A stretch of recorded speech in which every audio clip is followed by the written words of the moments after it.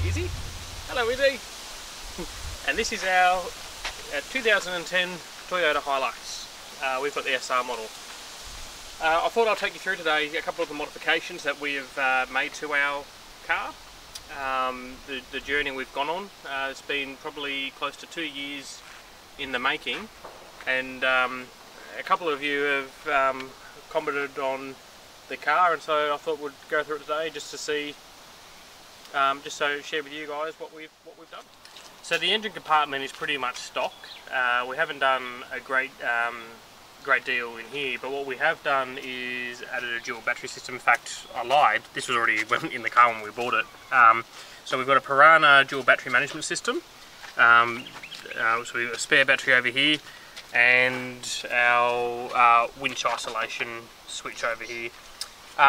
The second battery is a deep cycle battery, so we average probably 3 to 5 days off-road without needing to charge the batteries. In the event that we do, we've got a King solar blanket that we can plug straight into the battery management system or onto the battery itself to give us a bit of extra juice while we're out camping and doing whatever it is we're doing. So on the front here we've got our TJM Outback bull bar. It's a good heavy duty steel bull bar. We had replaced the Toyota stand one that came on it. We just like this one a bit better, a bit more heavy duty, and we were going to add the winch, which meant we're going to have to buy extra bits and pieces for the standard Toyota one anyway, so it's just easier to do that. We've got a 6 dB UHF aerial over here. You'll notice it's a good 1.2 metres, and the reason we've got such a big antenna on here is purely for the terrain that we live in. The sort of touring we do at the moment, it's very flat terrain, so this gives us the range that we need. The second antenna over here is our FM antenna, and that was about replacing the factory one with something that was a bit bigger. It gave us a bit more radio reception as we headed further and further away from civilization. It's a lot better than the factory, so I don't know whether the factory one was just dodgy or not, but this one seems to work better. We have our IPF Extreme Sports on the front. When we bought these, they had a halogen globe in them. We've since replaced those with a HID conversion, and the distance we probably get on that now is about a K or so, and it's chalk and cheese between standard lighting.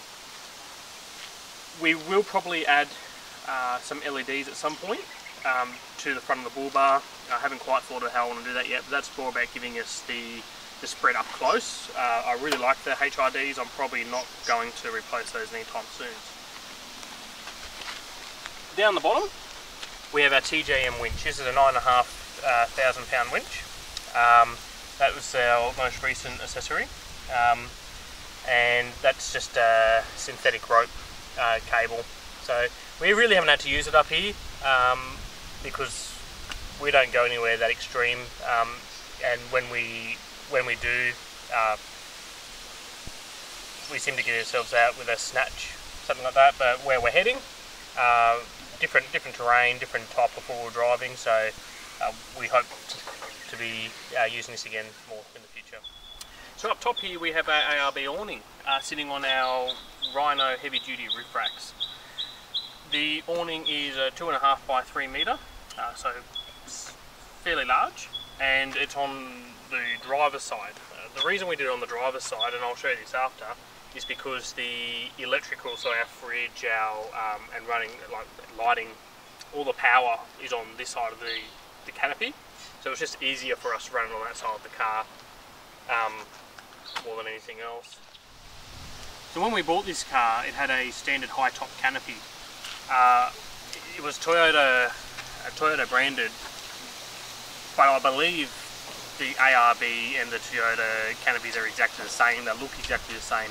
The only thing that's different about this one, which is why we went for it, so the other canopy had some damage in it, so we replaced it. And the reason we went for this type of canopy is because you've got the lift up windows on the side, and on the inside I can lift up the back window to clean it. It's neither here nor there, but it wasn't a luxury we had with the canopy that we had on it. We had on the bottom down here, we've got a brand new TJM rear step with tow bore. The reason for the step was primarily about giving us ease of access into the back. There were a couple of accidents we had very early on where we stepped on the bull bar and you slip and it hurts just a tad. So this just allows us to get up in the back of it easily enough. And yeah. In the rear of the vehicle we've got our outback drawers. These were bought second hand from a mate of mine, but they've worked a real charm.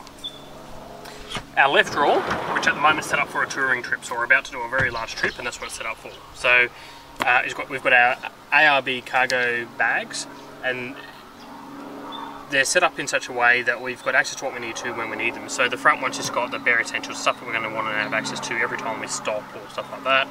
The second one's got our camping gear, and this third one's just got a bit of lots of bits and pieces that we might need for, but don't really, just in cases, if you like. And on the right hand side is where we keep all our recovery gear, bits and pieces, stuff like that. So I've got all the recovery gear in the drawer, shackles, spare tie down ropes, some wheel cleaner if you're really interested, all sorts of odds and ends. On the left hand side we have our a fuse block. This fuse block was wired in after the fact. I got that done because we wanted to be able to wire additional accessories in but manage them properly as opposed to running everything to the battery. And on the right hand side we've got our compressor hardwired in. So anytime we need to inflate the tyres while we're out and about, we've got our compressor there. So on the left side of the roof racks we've got our high lift jack and our max tracks. The max tracks would normally stay in the drawers, but at the moment because the car's fully loaded we've got no room in the drawers. They're fully loaded for a trip we're about to do, so I'll put them up here for now. Doesn't really matter, but I just think leaving them up here is just an invitation to steal them, so they'll probably come off as soon as we've finished our trip. One of the last modifications we did to this vehicle was the tyres and suspension. We replaced the factory rims with a Sunraysia steel rim, and we've also added these Toyota all-terrain tyres. I haven't had Toyotas before, I'm not overly familiar with them at all, but they got a good deal, so we'll give them a go. If I don't like them, I won't buy them again. In terms of suspension, we've done a Petters GVM upgrade. At the same time we gave it a 2-inch lift.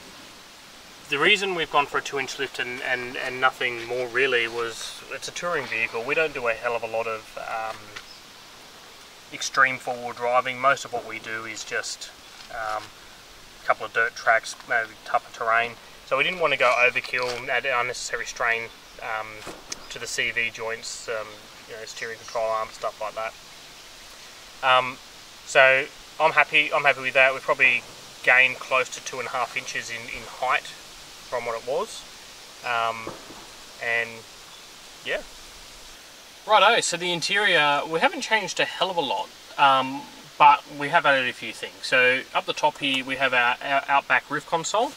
In here we keep a few extra bits and pieces like mapping, some spare bits and pieces that we might just want in the car, easy reach stuff.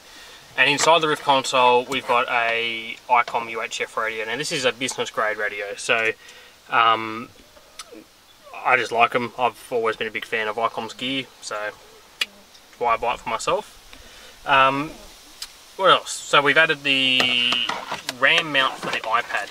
This iPad is used for a number of things. So off-road navigation, first of all, so we've got HEMA maps loaded onto here, so any given time if we need to, we can reference points on the fly. My wife's the nav, so she does all that sort of stuff. But the other stuff we've got on the iPad for just quick easy reference is our weather monitoring, We use it for doing a quick check-in on Facebook from time to time with our friends and family, so they know that, and our satellite tracking is also linked into an app on the iPad. So really good gear, really good mount, and yeah, invaluable tool when we're going camping or off-road. In the dash, we've got a VMS in-dash system, so obviously the standard radio and all that, but we've got VMS both on-road and off-road mapping here as well, and we're carrying an assortment of paper maps. So if we ever get lost, it's because we really haven't prepared, because we've got so much mapping redundancy, it's not funny. The seat covers they're a good heavy-duty canvas seat cover made by a company in WA called Got You Covered. These have been great. We've got a young 3-year-old who tramps dirt throughout the car, so we've got the rear and the front seats covered. And I think that's about it, really. This mount up here is for our satellite communicator, so when we're doing long haul driving or out on a bush track, our friends and family can monitor us via a satellite communicator. In terms of other communication as well, so besides the UHF, besides the satellite communicator, which we can message off from so on and so forth, we've also got a sat phone, and that sat phone's for absolute emergencies. We don't use it at all, other than when we have to, which is never. So if we have to use it, we're in a spot of bother and we need help now. Otherwise, we just use the InReach for day-to-day communications. One modification I almost forgot to tell you about was our 3-inch exhaust. So we pulled the factory off and we've put on the 3-inch exhaust. Now I don't know whether or not it does make an ounce of a difference or not. I'm not a mechanic, but a lot of my mates are mechanics. Some of them are four-wheel drive enthusiasts as well. So besides the obvious sound difference, sounds great. I've noticed that after we did all the modification work to the car, it was really dragging in the arse. Whereas now, doesn't seem to drag anywhere near as much. It just seems to breathe a lot better. So we made that change after a couple of recommendations, and so far I'm really happy with it. So thank you, that's our rig. I hope I've covered off everything. If I haven't, I'll be sure to give you guys an update. I just want to say a big thank you. We've got about 1,000 followers on social media now, and we just want to share our passion for four-wheel driving, but also just touring. We're not hardcore four-wheel drivers. We're a young couple with a 3-year-old, so we're not going to do anything too extreme. But we love exploring this country. We love sharing that experience with you. So thank you very much.